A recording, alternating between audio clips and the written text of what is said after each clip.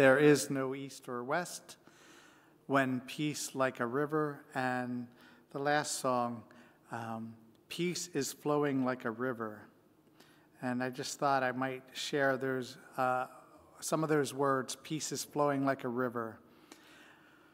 Peace is flowing like a river, flowing out through you and me, spreading out into the desert, setting all the captives free. Let it flow through me, let it flow through me. Let the mighty peace of God flow out through me.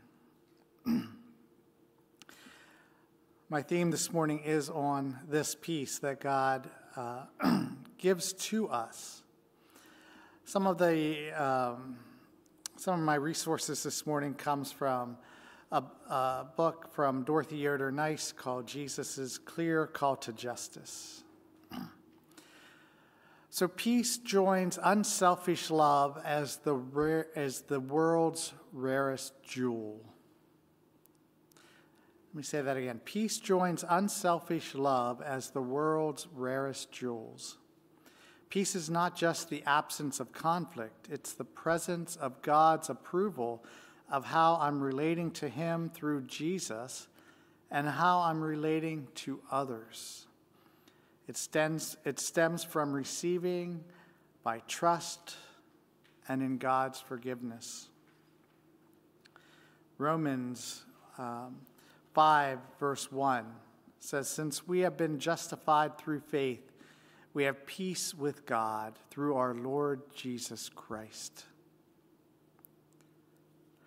So peace rests on the heartfelt sense that my life is now God's life, and that as a lasting, unearned gift from God, it is worthwhile and always will be worthwhile.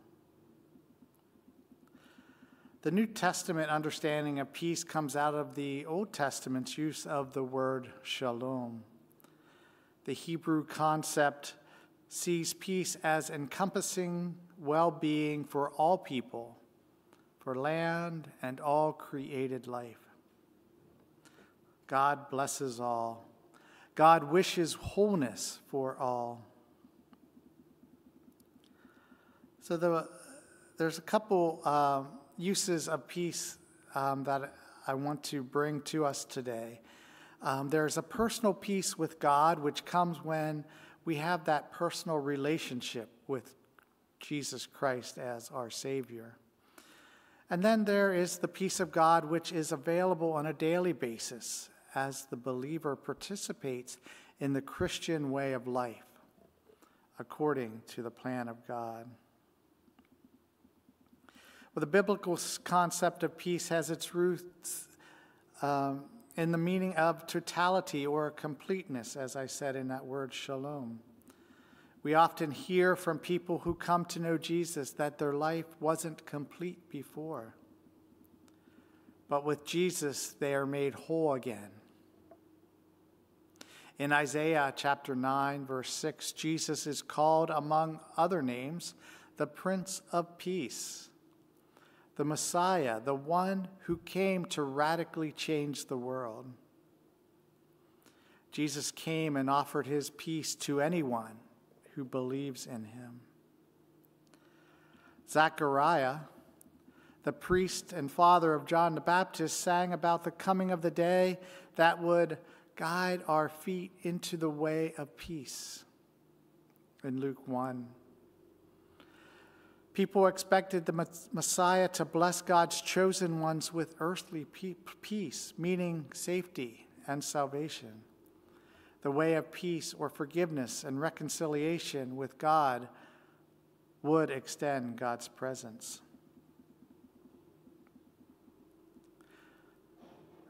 An example of this peace of salvation comes in Luke 8 when Jesus is heading to Jairus' house to heal his daughter, when a woman who has been subjected to bleeding for 12 years touched the hem of his garments. Jesus said, "Who touched me?" The woman told Jesus the whole truth, and he replied, "Daughter, your faith has healed you. Go in peace." And in In chapter 18, verse 42, he told the blind beggar that one grateful man relieved of leprosy. He said, "Rise and go your way. Your faith has made you well." Because of faith, people were forgiven, made whole. Were given shalom. After Jesus' resurrection, he visited with his disciples, with the doors locked and a fearful group of disciples, fearful of the Jews for retaliation of their walking with Jesus. Jesus appears to them and says, "Peace be with you." And in John 20, in verse 21, Jesus says again, "Peace be with you. As the Father has sent me, so I am sending you." Jesus breathed the Holy Spirit in them.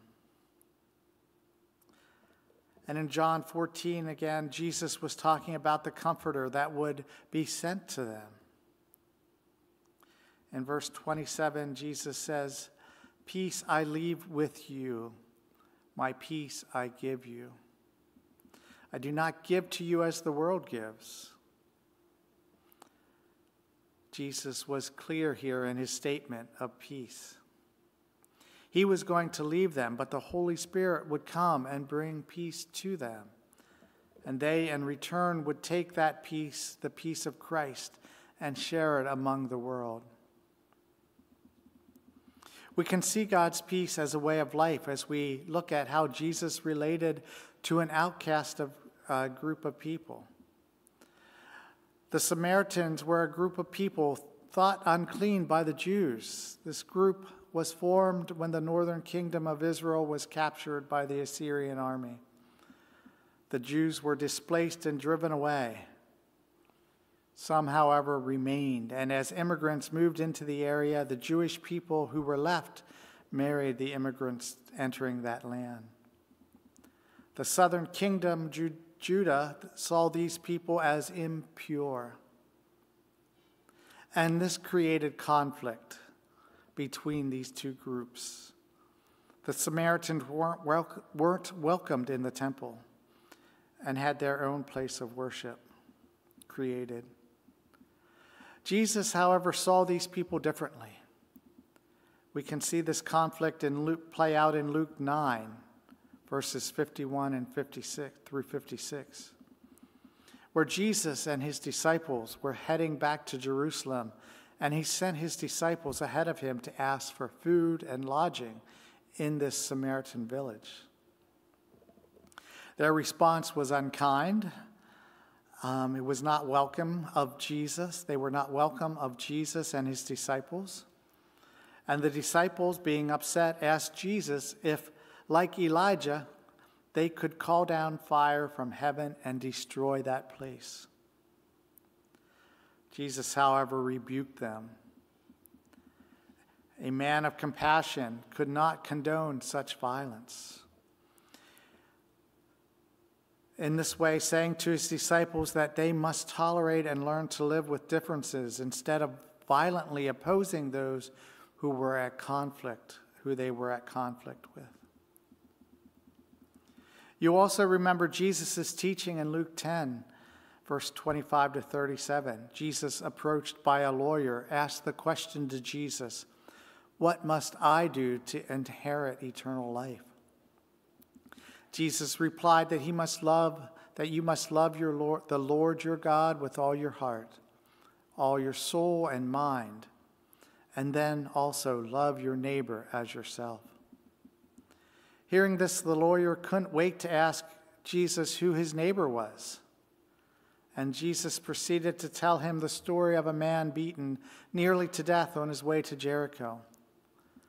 The priest and the Levite walk on by, but the Samaritan went out of his way to help this man, even offering to financially care for him after he returned. Jesus said, "This is your neighbor." I must have been a shock. A member of a despised people as my neighbor. Jesus says, a peacemaker, as a peacemaker, was calling for a new depth of understanding of what it meant to believe in God. You also have heard Jesus' teaching on the Mount of Olives in Matthew chapter 5. In the Beatitudes, Jesus is describing a way of life. He's describing what our heart should look like. In Adams Clark commentary, he describes verse 9 as this. He says, "Blessed are the peacemakers this way. A peacemaker is a man who's being endowed with a generous public spirit, labors for the public good, and feels his own interests promoted in promoting that of others. Therefore, instead of fanning the fire of strife, he uses his influence and wisdom to reconcile the contending parties, adjusting their differences and restore them to the state of unity. As all men are represented to be in a state of hostility to God and each other, the gospel is called the gospel of peace, because it tends to reconcile men to God and to each other." Jesus was radically different. The Jews expected the coming Messiah to bring Jewish victory over an enemy or nation. But victory that fails to give advantage to everyone involved is only partial. The desire to dominate, which is the essence of sin, fails to understand God's radically different kingdom. That was from the book I referenced earlier. The God of hope who brought love into this world, as a prayer here this morning. The God of hope who brought love into this world, be the love that dwells between us. The God of hope who brought peace into this world, be the peace that dwells between us. The God of hope who brought joy into this world, be the joy that dwells between us. God of hope, the rock we stand upon, give us peace, bring us peace. Amen.